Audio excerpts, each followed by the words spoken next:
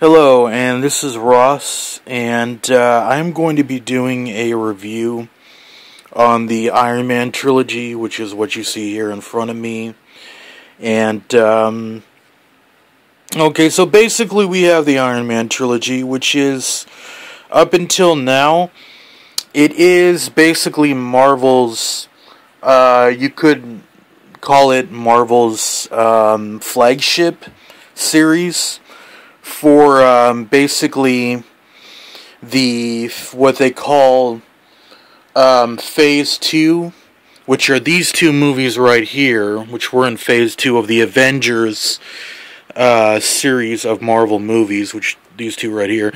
This one is Marvel Phase 3, so that Iron Man 3 is Marvel Phase 3, so that one we'll leave out here, but we're just talking about these two movies for right now. And this one, Iron Man, was basically, it was their first attempt at bringing Tony Stark to the big screen, and I will probably tell you that this one is basically my favorite out of all three of the films. I think this one pretty much is the best one out of the whole entire series. And it had a great cast. It had Robert Downey Jr., and it also had Jeff Bridges and Gwyneth Paltrow. So they were all... and of course Clark Gregg, who is also right now as we speak on the new Avengers series. I guess I would probably call it closer because it has a lot of stuff that goes kind of closely, a Marvel and Avengers series that is kind of closer to the Avengers timeline, and between Iron Man 3 and the Avengers, what happened after the Avengers. Marvel Agents of S.H.I.E.L.D., which is on right now. So he plays Agent Coulson. He is in this too. He's in all three films. I mean, he's actually in these two films right here. So you'll see him in those two films. And then you have also Samuel Jackson, who played Nick Fury, who was not in this film until at the very end, when you see a small clip of him at the very end of this film is when he's in. Alright, he's in this film a little bit more, as he has a whole entire few scenes in this film in Iron Man 2, which we'll get to here in just a second. But this one is basically my favorite. It did the origin story very well. Robert Downey Jr. was a blast in all three of these. He's a blast. He carries the movies, all three of these movies, very well. And this movie was just a lot of fun. It was, I never get tired of watching Iron Man. I could watch it over and over again. It's one movie, or Marvel movie, that I could watch over and over again besides Avengers. And so I would say this one, I would give this one 5 stars. This one right here, Iron Man 2, was what I would call, well, it was good for what it was, but I found it a little bit more kind of like, it was a bit too, it played a bit too much off of the personal side of Tony Stark to me. They didn't really have, it was the personal side of me, they played it off kind of silly to me. There was a scene in the movie where he got really, really drunk and faces War Machine in there and stuff like that. And it's I didn't really care for the scene very much. I mean, yeah, it's cool to see them both fight, but the drinking thing really didn't have any purpose to me in the film. And it was just a side of Tony Stark that I really didn't care about. I didn't care whether he was a drunk or not, But they make it up for the end action sequence, which is a really awesome end action sequence, with some really cool effects and stuff like that. And he gets to meet Whiplash at the end, who basically is a genius in the film, and he's basically played by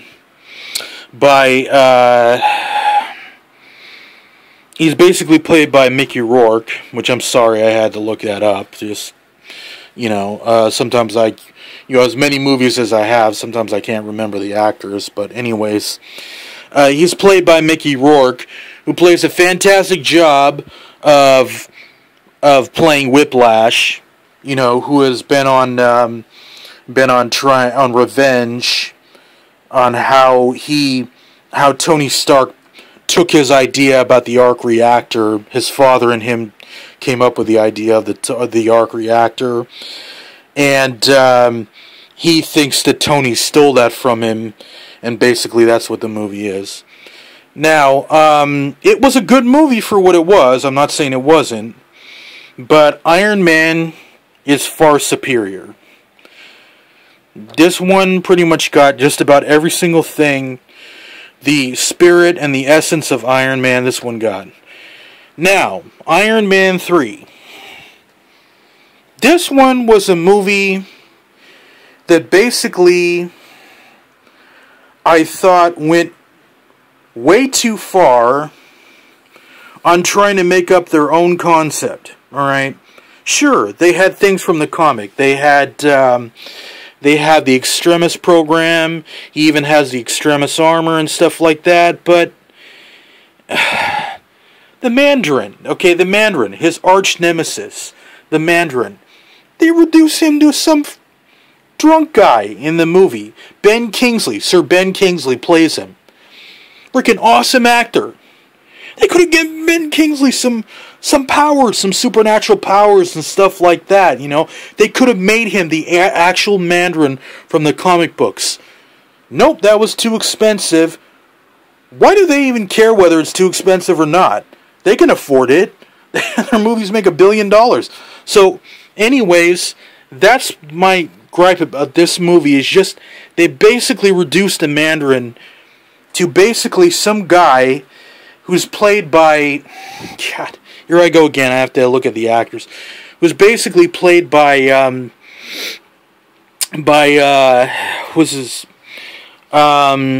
hold on, bear with me here, he was basically played by a Guy Pearce. Okay, yeah, Guy Pearce, alright.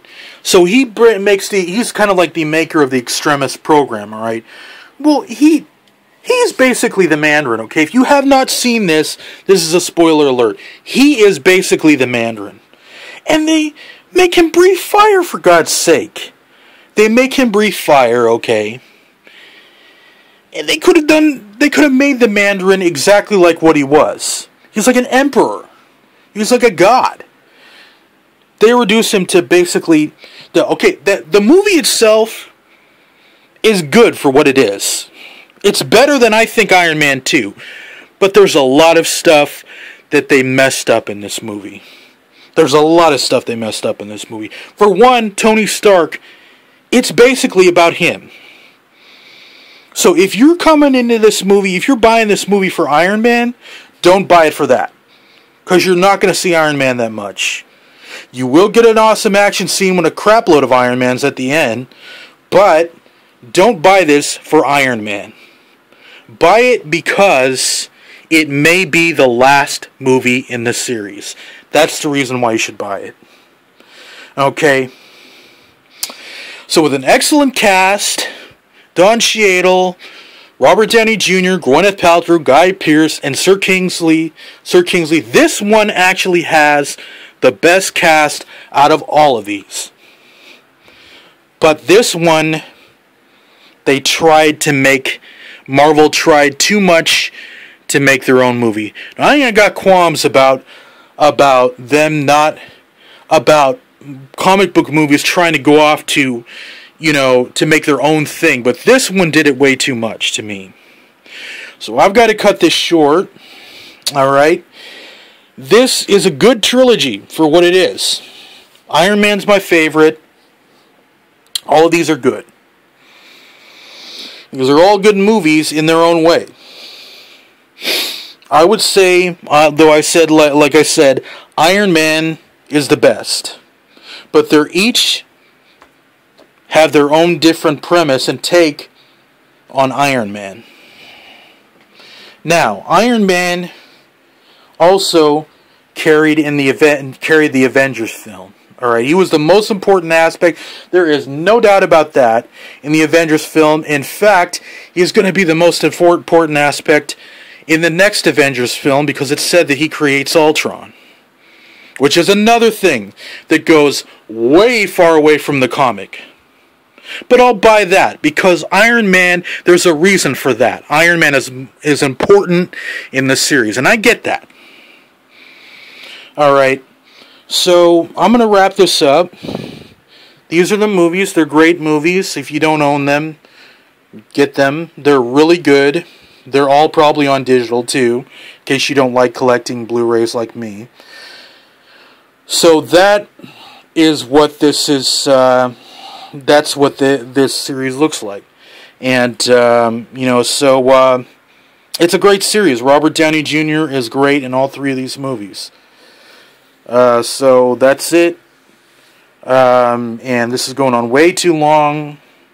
So I will enjoy Iron Man 3 if you get it, and I'll talk to you later. Alright. Thank you very much for watching my video. Bye-bye.